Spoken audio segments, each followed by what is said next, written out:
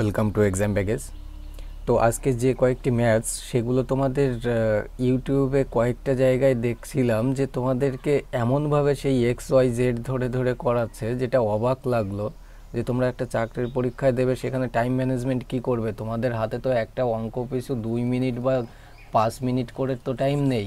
তোমাদের সেখানে 10 সেকেন্ড বা 15 সেকেন্ড 20 সেকেন্ড মতো টাইম রয়েছে। তো এই সেকেন্ডের মধ্যে যদি উত্তর করতে না পারো তাহলে অসুবিধে তোমাদের।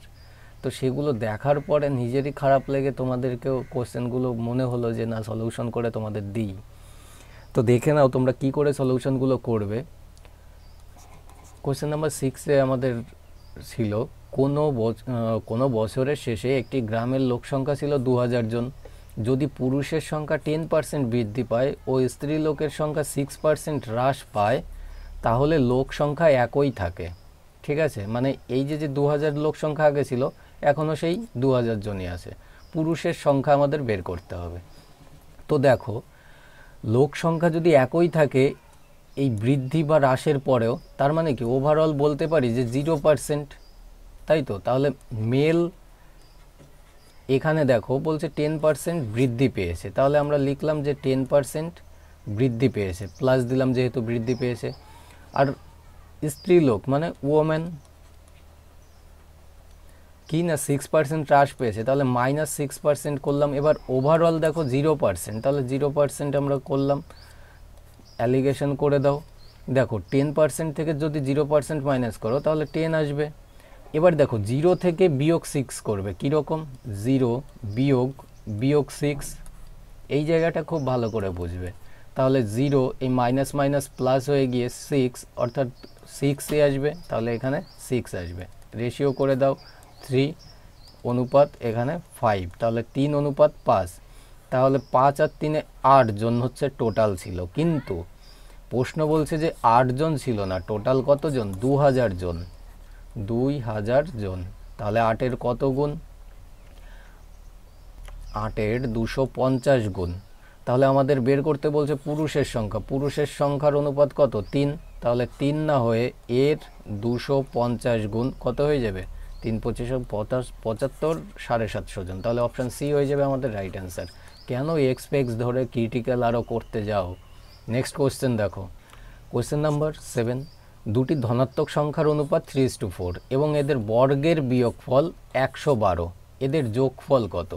তো অনুপাত দুটো দেওয়া রয়েছে 3:4, এখানে আবার সেই বর্গ করে 3x 4x করে এদের বর্গ করে বিয়োগফল করে একটা মিডল টার্ম বিদিকেচ্ছিরি ব্যাপার চারিদিকে চলছে। তো আমরা ডাইরেক্ট কি করব? কি বলছে? এদের বর্গের মানে সংখ্যা দুটোর অনুপাত তো এই, কিন্তু এদের যদি বর্গ করি আমরা 3-এর অনুপাত 9, 4-এর অনুপাত 16 এই হয়। এই তো বর্গ হয়ে গেল। তো এদের মধ্যে পার্থক্য দেখো না, 9-এর সাথে যদি 7 যোগ করি তবে 16 আসবে। তার মানে কি এদের 16 আর 9-এর মধ্যে পার্থক্য 7, কিন্তু প্রশ্ন বলছে যে 7 নয় 112-র পার্থক্য। তাহলে 7-এর কত গুণ? 7-এর দেখতে পাচ্ছি 16 গুণ। তাহলে কি বের করতে বলছে? এদের যোগফল কত?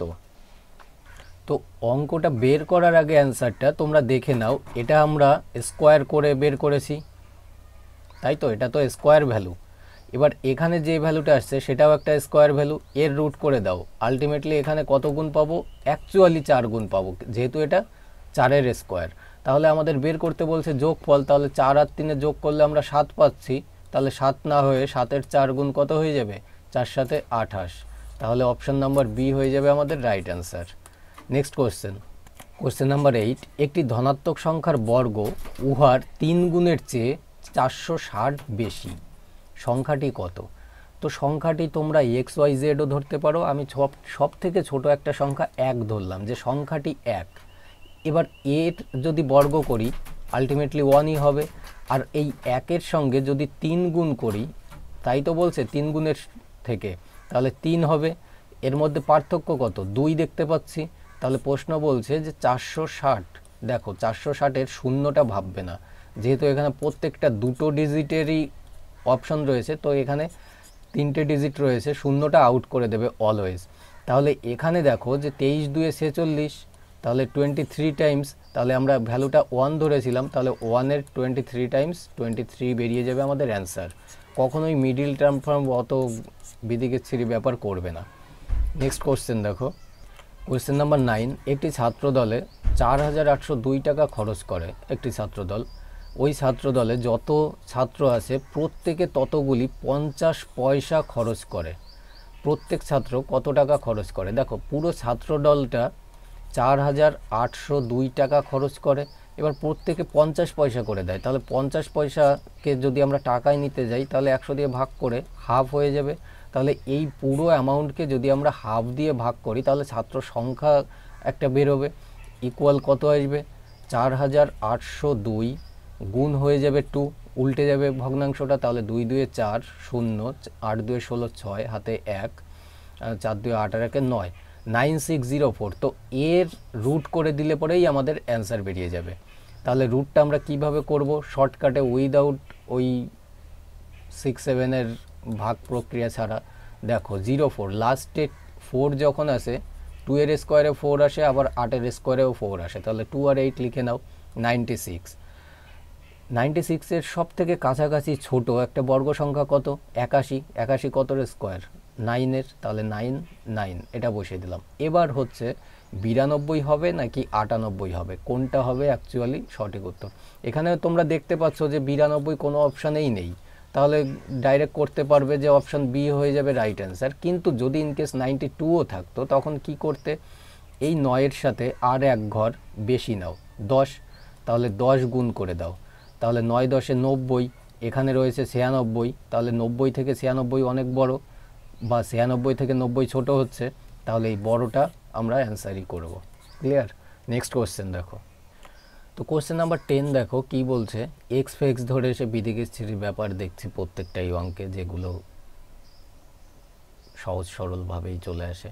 একটি ব্যাগে 27.25 টাকা আধুলি ও সিকি মিলিয়ে আছে। আচ্ছা, আধুলি মানে তোমরা জানো যে 50 পয়সায় হয়, সিকি মানে 25 পয়সাতে হয়। যদি মুদ্রা সংখ্যা 70টি হয় তাহলে ব্যাগে আধুলি সংখ্যা কত, অর্থাৎ কিনা 50 পয়সার সংখ্যা কত, সেটা আমাদের বের করতে হবে।